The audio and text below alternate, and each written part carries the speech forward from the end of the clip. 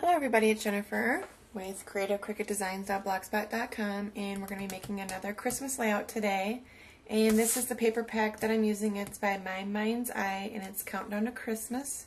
I'm using this one right here and this one right here. So we're going to go ahead and get started. I have the 12 by 12 layout. I use the Jolly Holidays Cricut cartridge, and what I'm going to start out with is my banner that says Noel, and that's going to go in the upper left hand corner, and I'm going to go ahead and adhere the pieces for that. And the title or the banner is cut at 3.5 inches.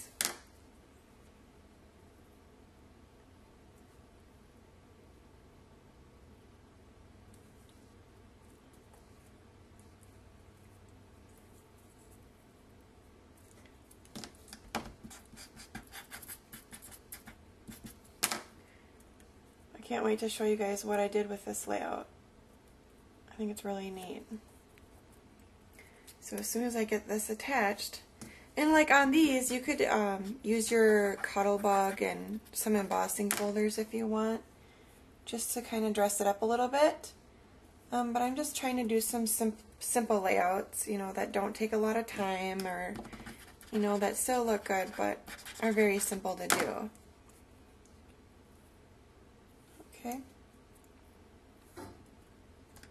So that's going to go about there. I am going to end up cutting these two pieces off. Whoops. But I want to at least give you some idea of what we're working with here. So I have a 4 1/4. Actually, this is probably, the red is 4.5 by 6.5, and then it goes down 1/4 inch from there. So this piece is 4 by 6. Then we're going to have another photo here, but before we do that, I cut out the 3 Christmas bulbs that it shows on there, and I'm going to have them kind of dangling on here. I do have to do some trimming and whatnot first, well, once we get it all set up here. And this is actually going to lay on the top of them. So before I attach anything, I'm going to attach the bulbs. I did go ahead and I used some stickles. I used frosted lace, just a green, and then I used Christmas red and black diamond to kind of dress up my Christmas bulbs. So what we're going to do is we're going to kind of get these where we want them. And I took the red twine and the green twine, and I made little bows and everything, but what we're going to do is we're going to get it laid out on here right about where we want it. And I have some pop dots that I'm going to use on the back of the bulb. I'm just going to use one. So we're going to adhere that right where we want it. Thinking right about there. And then we're going to put some tape on here. I think I'm going to do it like that. And then we're going to go to our next one. And these little ones will trim down once we get closer to the end. And this one I think I want up a little bit higher. So we'll put the pop that on the back, and the stickles and everything is already dry. I worked on this yesterday. Okay, so it's going to look like that.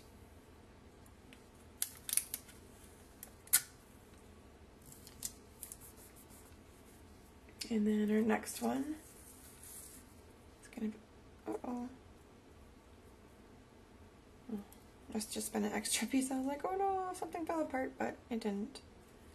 So that's good. And then our next one is going to go down here like this. And then we're going to stretch it. Well, first we got to put a pop dot to hold it in place. Okay, and then we gotta be kind of careful so we don't rip the top off, because it's just that little bitty piece. And I got my twine stuck to my pop dot. Okay, and then we're gonna pull it down.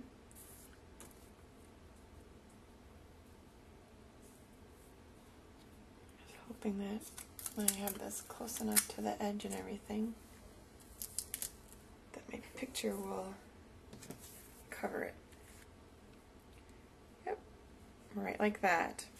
So then what we're going to do is we're going to flip it over and we're going to attach all of our twine in the back, just to kind of hold it all in place. And I used red, and then green, and then red.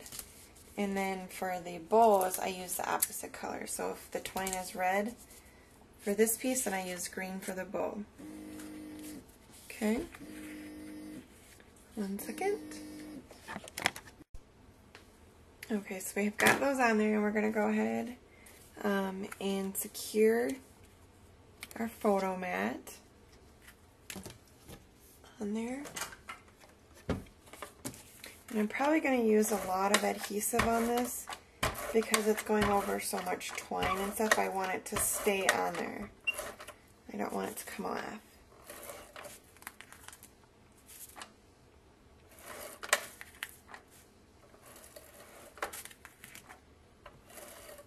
Oops. Oop. Okay.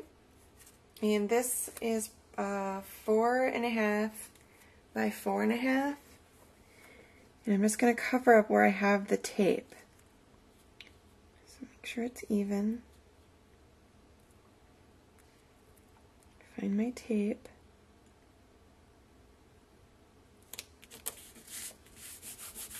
And then apply it. Okay? And then we're going to trim our ends to our twine.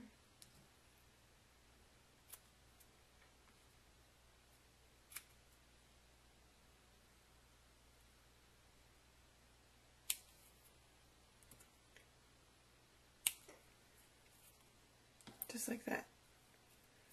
Okay, and then we'll get our other piece on there, and that's going to probably go directly on my layout.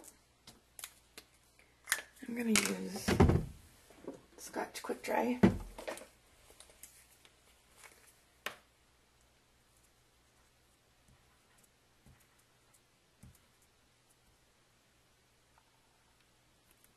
Just like that, because you know I'll be cutting off the ends and some of it, so I don't want to go all the way across. So it's going to sit on there like that. And then we'll give that some time to dry, and then I'll snip the ends off. Okay? And we'll put our other photo mat on, and it'll be done.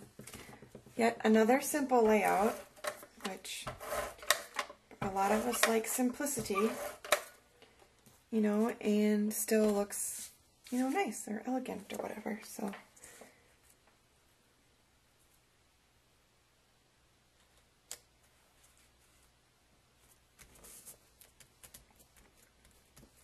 Okay, and then I'll get my scissors out, my paper scissors, and we'll snip those pieces right off.